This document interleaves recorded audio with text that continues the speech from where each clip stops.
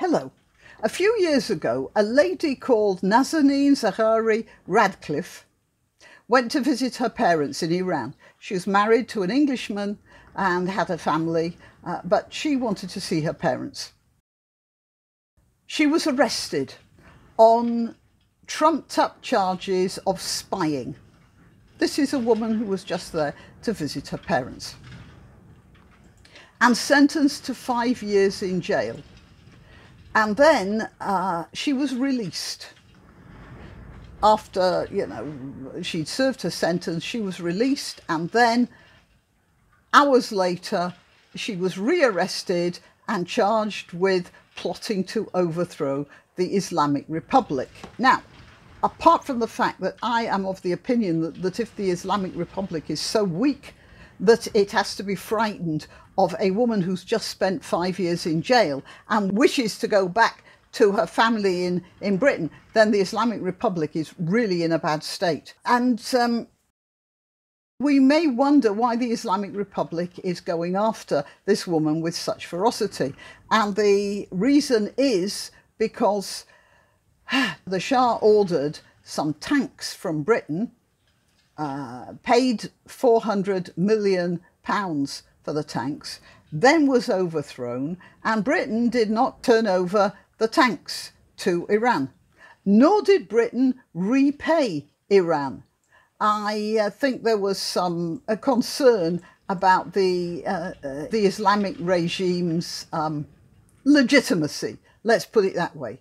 So the Iranian regime have then decided that they would like to make use of a British citizen by keeping her in jail and until this £400 million ransom is paid.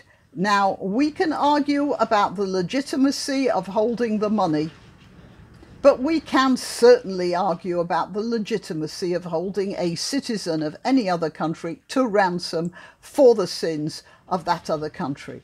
And now I'm going to talk to you about the MP for Hampstead and Kilburn, a lady, and I'm using that word only in its loosest possible sense, called Tulip Siddiq. She is a Labour MP.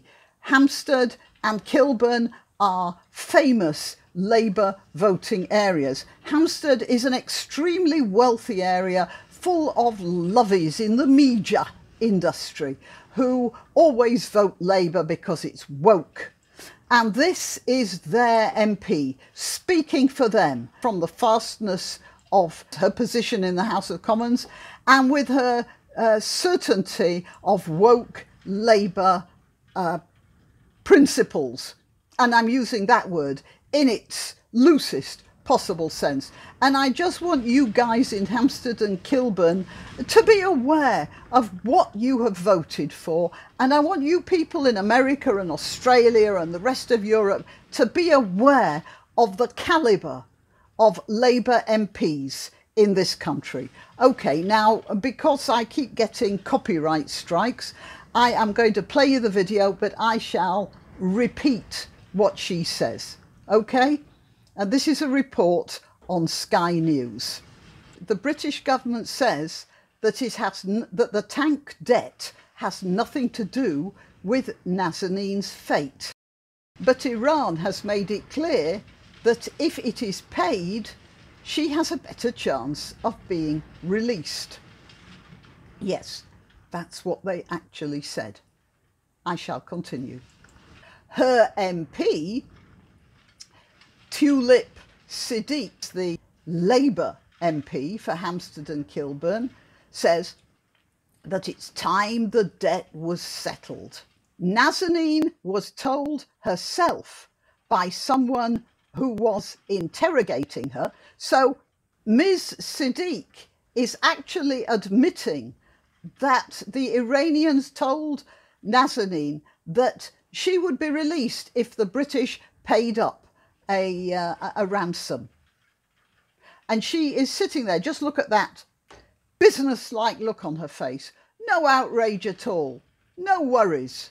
Now let's carry on. That her imprisonment was directly linked to the UK's failure, and notice that word, failure. She's introducing the word failure into the way the British government is acting, not the Iranian regime's immorality, kidnapping and torture, but the UK's failure in not caving to their strong-arm tactics. And this is a Labour MP. I have to remind you, she is sitting in the House of Commons, occasionally, I suppose, upholding British law, in which it is one of the basic laws of Britain is you can't hold people to ransom. It's a crime in Britain. And she is one of our lawmakers. Oh, by the way, elected by you, oh people of Kilburn and Hampstead, you media lovies. Right, I'll carry on. Do I think we should pay it? Of course I think we should pay it. Whether or not it releases Nazanin. If we owe a country money, we should be paying it. Not that country has kidnapped one of our citizens and the price of a bunch of tanks has nothing to do with trumped up charges in a travesty of justice, in state-sponsored terrorism. Mind you, they're sponsoring Hamas all over the place, so obviously this is their MO, isn't it? Just a minute, the phone's ringing.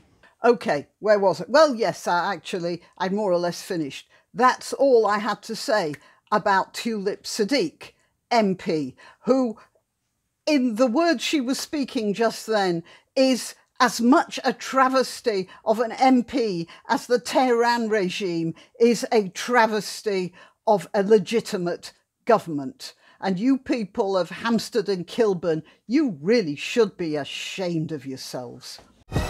Why not treat yourself or a favoured relative or friend to these magnificent examples of merch? The mugs and t-shirts come in the Graniopteryx design or Grambo with a firearm or the more deadly knitting needles. Go to www.graniopteryx.com and whatever platform you're watching this on, please click like, subscribe and share, share, share.